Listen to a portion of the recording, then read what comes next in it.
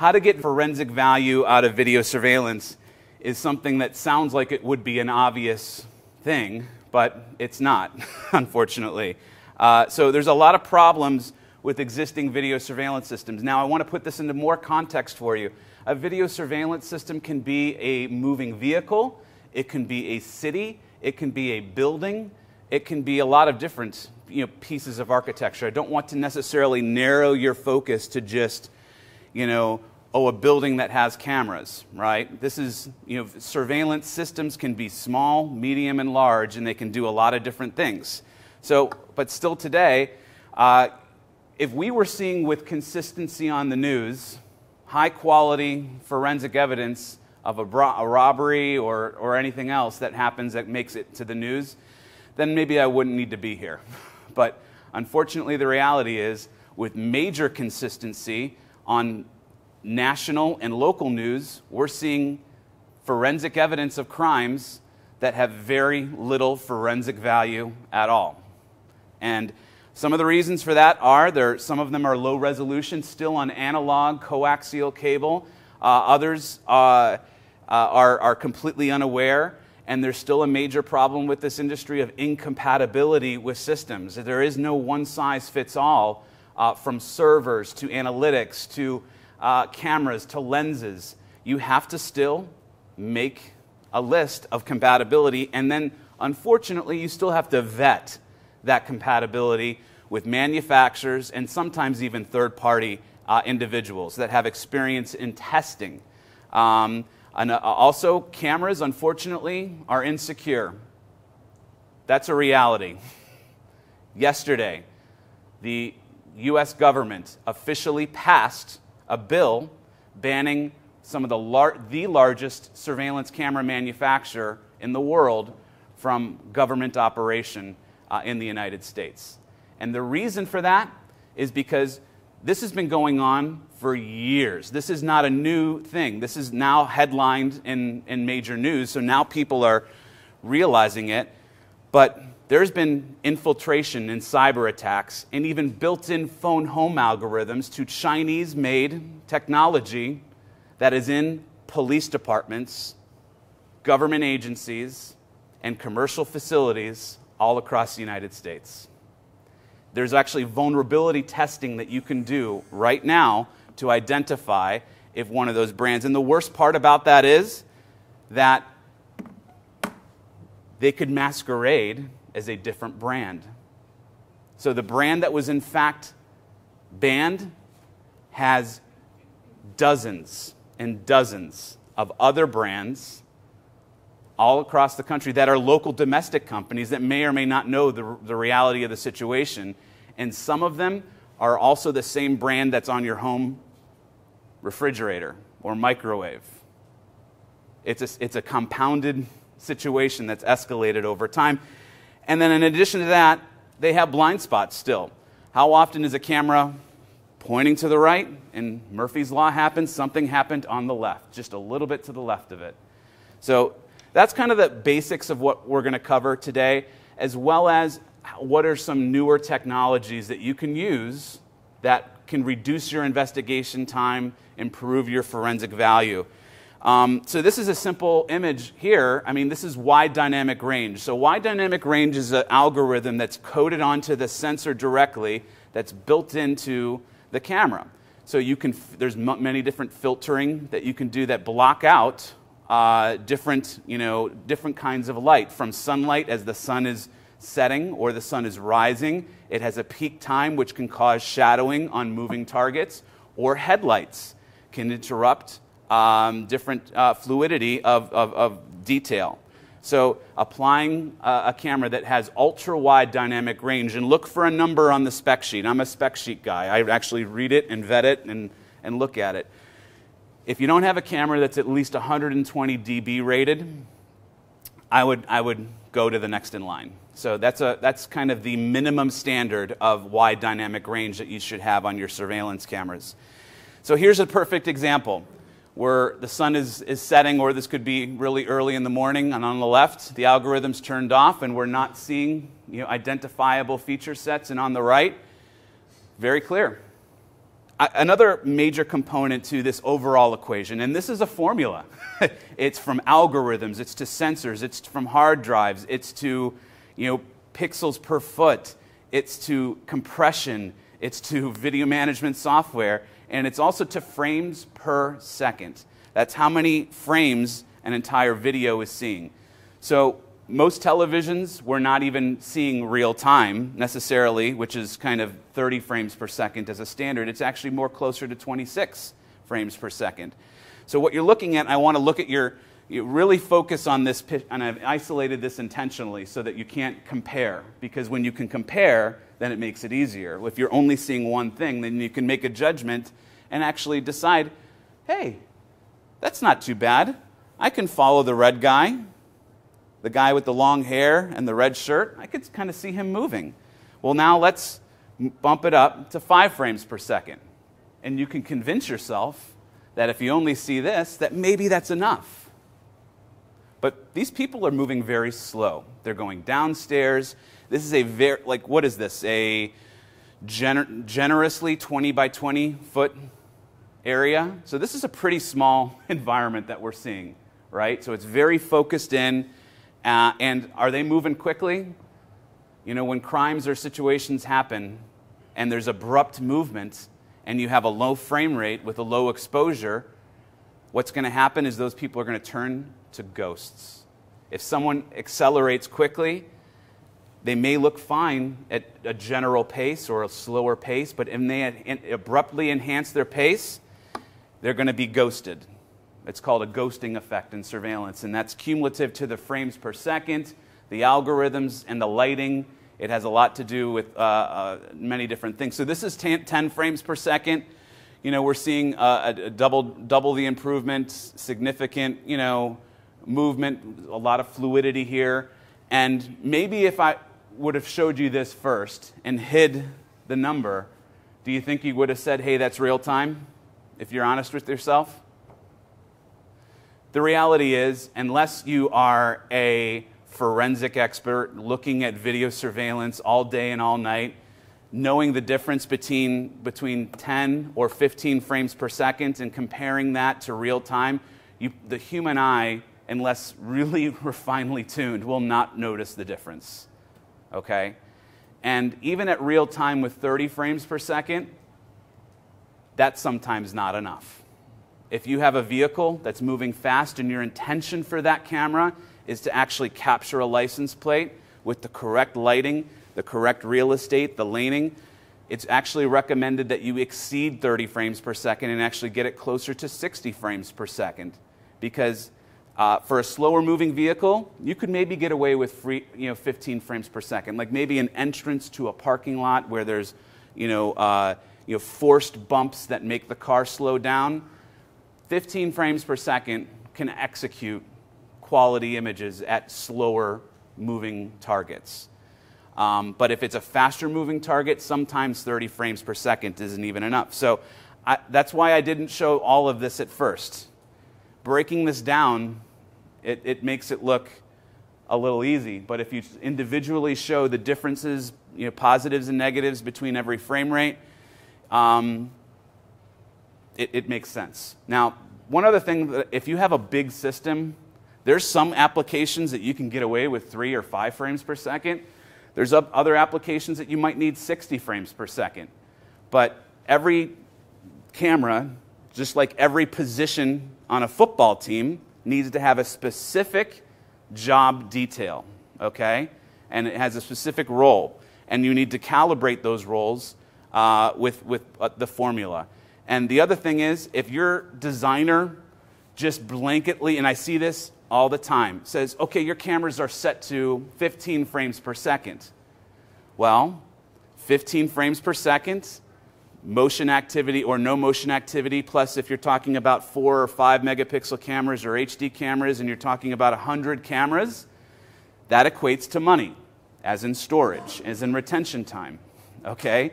So configuring every camera for every application for its intended use is key. Here's just a kind of an overview. So 30 frames per second. I always tell people this, if someone's walking down a hall, here's the idea. Let's say it takes them, or slow walker, 10 seconds to walk down from one end of the hallway to the other end of the hallway. You have a camera on one end. So do you need 300 pictures of that person walking down the hallway? Probably not, right? So unless it's a situation where the speed could change, but 10 frames per second could probably do that job. 1 frame per second, you could have a probability of missing them altogether. So now we're going to get into resolution. This is also part of the value situation. This is part of the formula: frames per second, resolution, compression, all these different elements. So 200 pixels per foot, incredible resolution. We have a domestic plate, even based in Illinois, and a foreign, overseas plate that has larger characters. And then we have a man and a woman. So that's really good pixel density. Going down 150 frames, 150 pixels per foot. Most people wouldn't be able to, again, see the meaningful difference. But if we start going down to 50 feet, we compare 50 to 100 or 200. And I really want you to train your eyes to compare and contrast a little bit. Because too often in this industry, we accept low-quality video because we're used to it.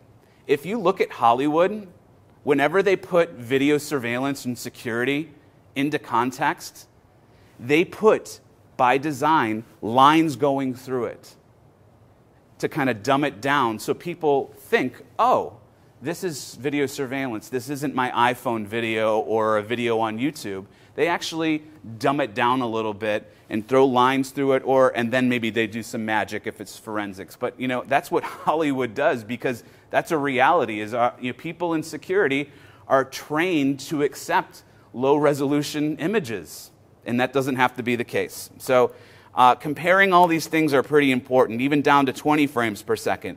There's applications where 20 pixels per foot is more than fine. Here's one of those examples. If you have a camera mounted 40 feet up, and you're trying to kind of see an overview of a parking lot, lots of cars, lots of people moving, the reality of you being able to have 200 pixels per foot to cover that amount of geography is probably not realistic. Okay, so when we're talking about 200 pixels per foot or 20, that's the zoomed in section of the image. That's when you're doing your forensic investigation. You found the bad guy. You're zooming into him. What do you want to have, for your forensic audit? And sometimes just seeing a red pickup truck or a white SUV is enough to have general overview, which could articulate to 20 pixels per foot. Other times you need to have forensic detail that really you can't settle for much more or much less than 100. So here's a simple example. We have a building, the camera's mounted 20 feet up in the air. Obviously this is an emulation. And we have an entryway. Maybe that entryway is 15 feet, but it's really intended for entrances and exits of vehicles. Now, some camera resolutions, once you zoom into that area, could be 20 pixels per foot. The other is 100, right? The other application here is, does this have an optically zoomed lens? Do you want this to capture more than just that specific plate? Do you want to capture the context around that entrance? How many people were in the car? Were there more vehicles? Did someone get out of the car? Because you can have more context, more field of view, and still get 100 pixels per foot in the targeted area that you have. I have a question coming up for all of you. So I want you to just take a little look at this. Okay, here we have our fellow. He's probably a door-to-door salesman, whatever he is.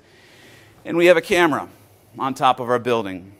What could possibly be wrong here? Camera placement. That is it. So I gave that example previously by design. If you want a camera to kind of survey situational awareness in a parking structure or a general view, understand that you're not going to necessarily have forensic detail. You're going to get situational views, like maybe it was a man, maybe it was a woman. That man had a white shirt on versus a red shirt, okay? Now, the camera is too high. So if he gets closer to the building, what are we going to see? Top of heads. And so this was an entrance of a building, and I've redacted kind of who this is, but this was taken July 13th. I mean, I'm, on Facebook, I'm following the local departments and other agencies, and so we're trying to identify a burglary. Now, of course, there's other elements that go into an investigation other than surveillance footage. I completely understand that, and we're going to talk about that in a minute. But if this camera was intended to capture identifiable information at the front entrance of this establishment, not going to work. We're going to see the tops of heads, and this is also at low light, so it's another compounding thing. So we kind of see a profile as he's scrunched down, and obviously we see something in his hands. We can tell that he has maybe burgundy or red shoes. He's a male. I can maybe guess at ethnicity, but outside of that, we're not getting a whole lot. That's a pretty big volume of individuals out there. So just to put this into clear context here, camera placement really matters, and it falls into your objective, right? So 8 feet high, 20 feet high, situational awareness, forensic detail. Okay? Now, obviously there's a concern if you mount a camera lower that something could happen to that camera, right? You could have vandalism. Most cameras today come standard with IK10 rated.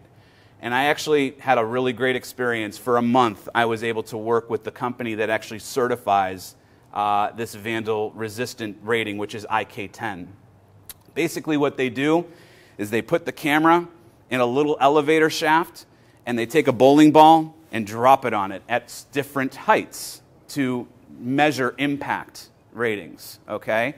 And so if you can see, if the camera's properly installed from the infrastructure to the housing, there could be applications which would justify a lower to the ground camera, but that's an individual situation judgment call. So this is one of the main things I really, really, really want you to walk away with, is making good buying decisions. And one of those is starting with the open platform first.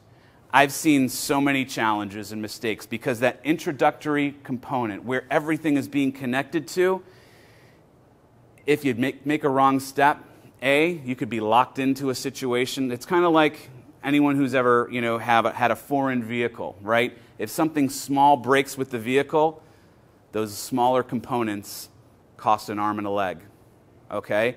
So there's that challenge with not having an open platform solution. The other challenge is it really reduces your capacity to evolve your system over time. We all know how fast technology is changing. It's changing all the time, from software to hardware.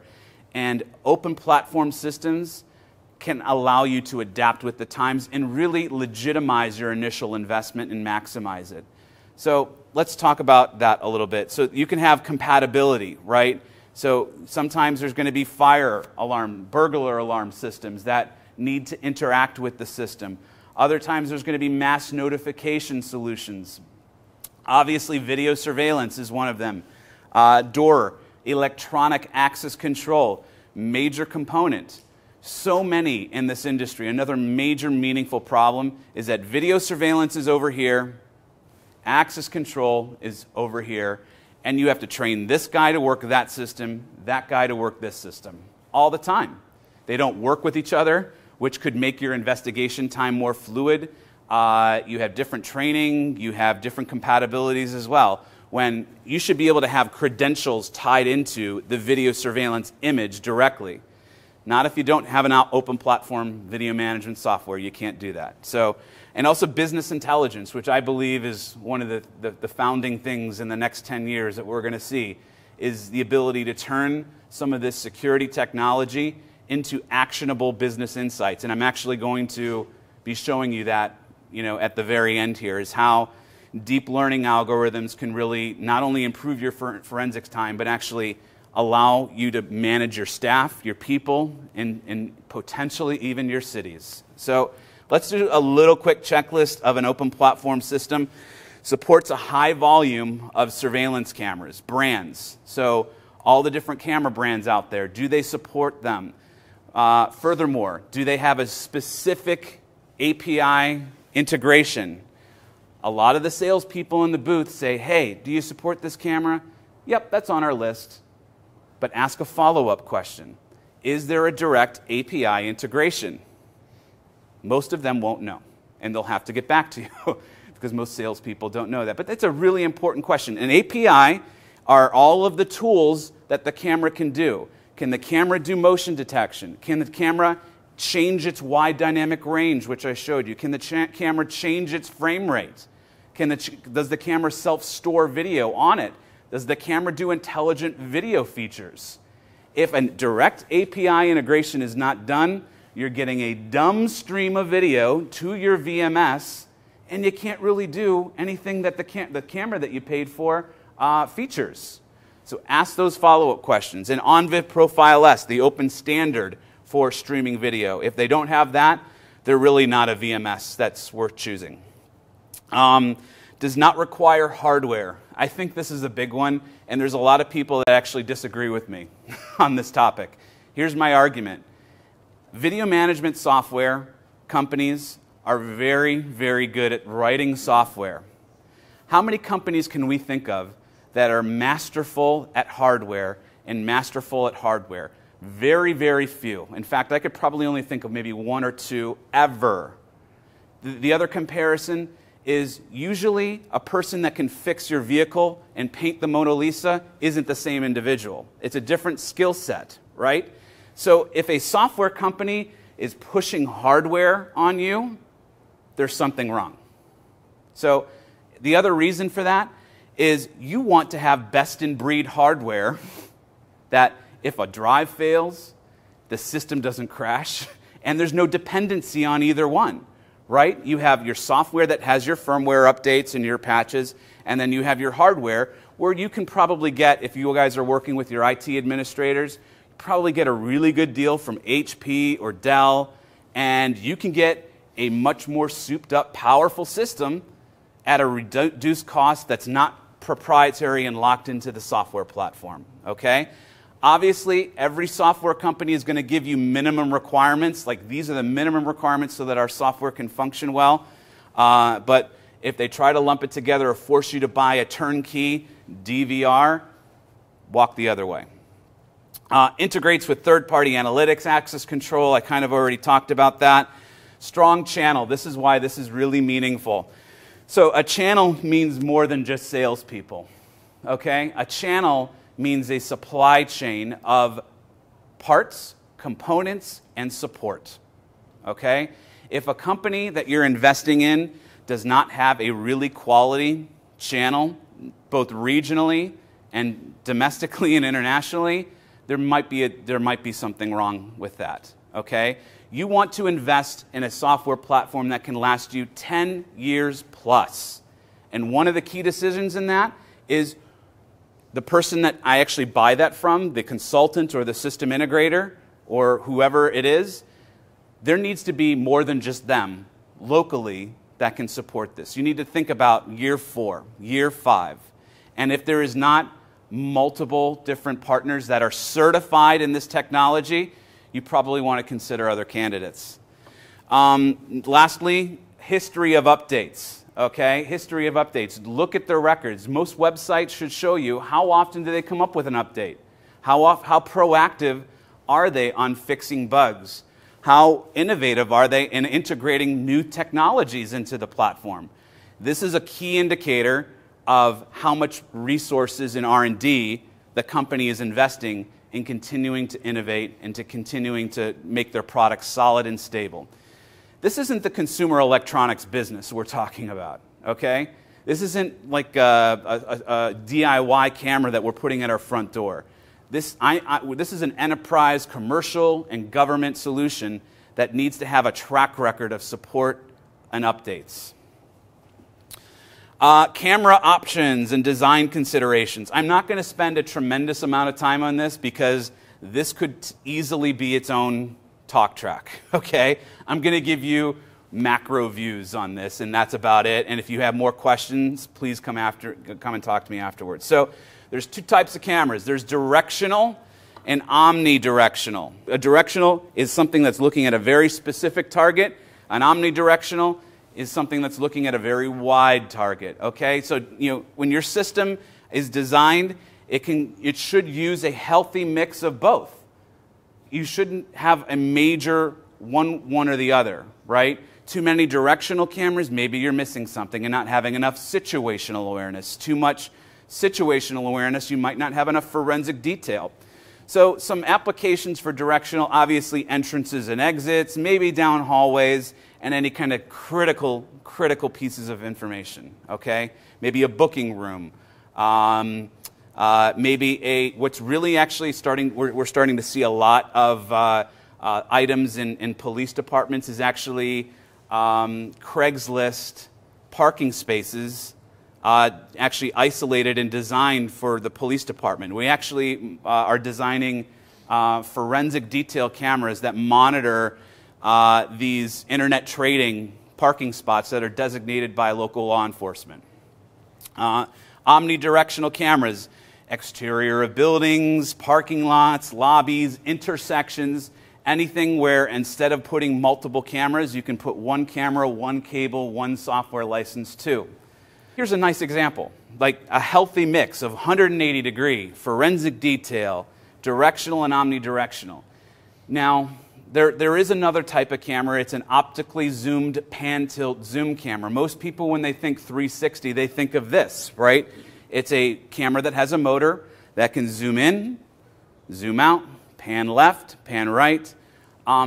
Those are okay in certain applications. 10 years ago, they were kind of the de facto standard. You would mount a PTZ on top of your building and actually think you're secure when it's actually on a pre-programmed guard tour, changing position every 5 or 10 seconds to see a very small piece of the overall view.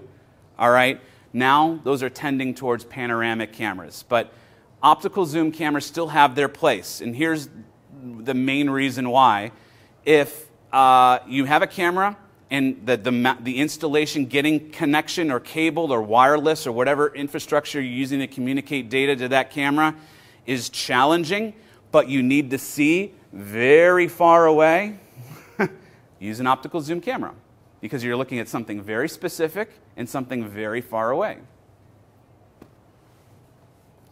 So panoramic cameras, there's a lot of decisions. There's a lot of different choices.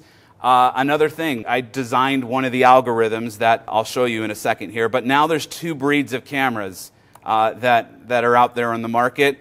There is single sensor or fisheye cameras that see a 360-degree view, or there's multi-sensor cameras. It's a camera that has multiple directional sensors inside of them. So here's a little quick video of seeing the multi-sensor. So this is 180 degrees, right? Some of these cameras can be moved inside the housing to look at different directions. It's like a 360-degree view. There's even some of these multi-sensors that can have different focal lengths. So if you want to get forensic detail out of one of your sensors in your multi-sensor camera, you can have a different focal length. That can be isolated to the entrance. The other three cameras can see the overview. But not all manufacturers do that.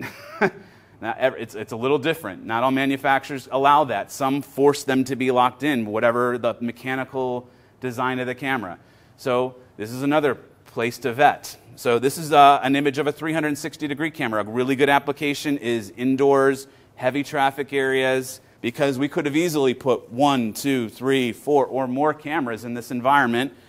But here we can see in all directions. Now, most people don't love looking at the fisheye view, so you want to pick a fisheye camera that has backwards compatibility to the video management system that allows for correction of the camera. All right, so if it only does in-camera dewarping, you're limited to your field of view. What you should be able to do with this technology is pan, tilt, and zoom every single angle in all directions in recorded video. So if something happened on the left, you can, and it's within the coverage of your fisheye image, you should be able to correct that view and position right to it. Okay? So server-side or client-side dewarping is a very key ingredient when checking out fisheye surveillance 360-degree cameras. So this is an area most people in this room probably know this better than me. And so I would love for you to call me out if I'm missing anything or add value to this part of the section. So I am not in law enforcement. I've been in private business in the tech community for a very long time. But I've had an opportunity to work with a lot of law enforcement. So to be really honest with you, between watching my crime movies and talking with you guys, this is what I came up with for our pre-investigation checklist, right? You need to identify time. You need to identify location, direction. Where did the person or suspect or individuals come from? Where did they exit? What is their age? What is their gender? What kind of distinguishing clothes did they wear? What is their ethnicity? What kind of accessories? Were they on a bike? Did they wear a hat? Did they have a bag? Were they holding a television set at 2 in the morning walking out of a business? What are these other kind of accessory characteristics? Here's the reality, though. A lot of times, we couldn't necessarily tell what the gender was. It was questionable what the age range was. We didn't see any accessories or much more than that. And honestly, we knew an approximate time, but we weren't really precise in that time. So how often does it happen when you're really left with maybe a location and maybe the guy had on a red shirt? Does that happen a lot? So that's a big problem. One of the other big problems when you kind of get to the point of reviewing video surveillance and forensics is it's really boring. You have to search hours and hours. Even if you think you have that one camera where he may have passed or she may have passed by, man, there's so much you have to go through and to find it, even if their camera was recorded on motion activity.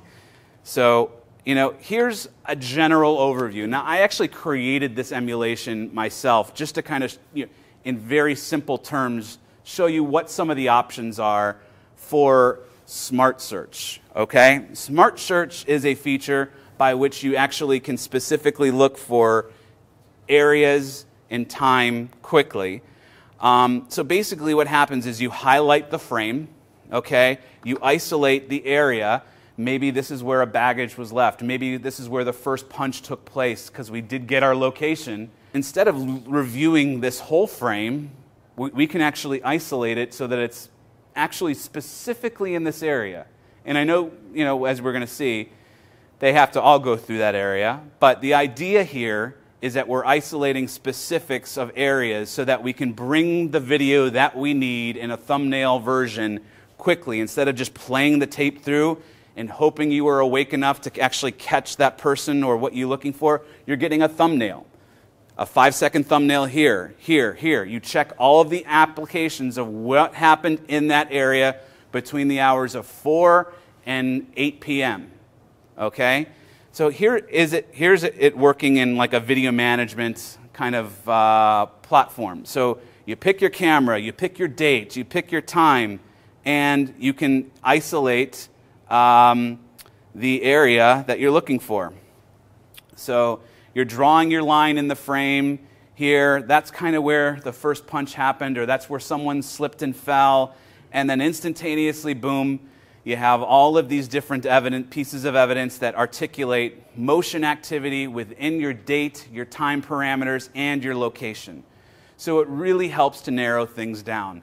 Also, this is a major feature of open platform solutions that is really standard.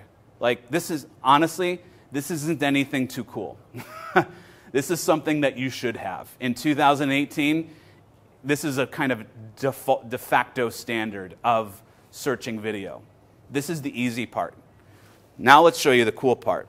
So we're taking all of these different areas, all of these elements, and from location, and we're taking, these are filtering, whatever we can or we cannot. We're putting these into a database, okay? And we're trying to compile more information with different filters. And here, is one of those images, okay? Notice the time tagged to every moving thing. What you're seeing here is 8 hours of video. So actually, this one is a little bit more. This is a little bit less. This is 30 minutes of video, okay? And this is 53 seconds. I think I got my numbers a little off there. But 30 minutes of video in 53 seconds. Every moving object is tagged at a specific time, at a specific place, and you can see everything instead of watching 30 minutes of video. Or if you have a much more wider time frame, this is something that you can use. What's really neat about this, there is a chance that, I don't know what system you have now, that you can actually get this to work with all of your existing cameras and existing systems today. That's right. And it can be an analog camera. It can be an IP camera. It can be an embedded DVR. You can actually get this technology to work on any existing camera. This can be a street corner camera. This can be a camera in a police vehicle. Okay? So let's apply some more filters to this. Now we were able to see that right there in and of itself is pretty neat, is that you can review all the activity, but we want to see the people with the red apparel. You apply your filter, and boom, red bikes, red shirts, red pants. Now we can apply this to traffic. And again, we're going to apply a filter, and I only want to look at the red vehicles.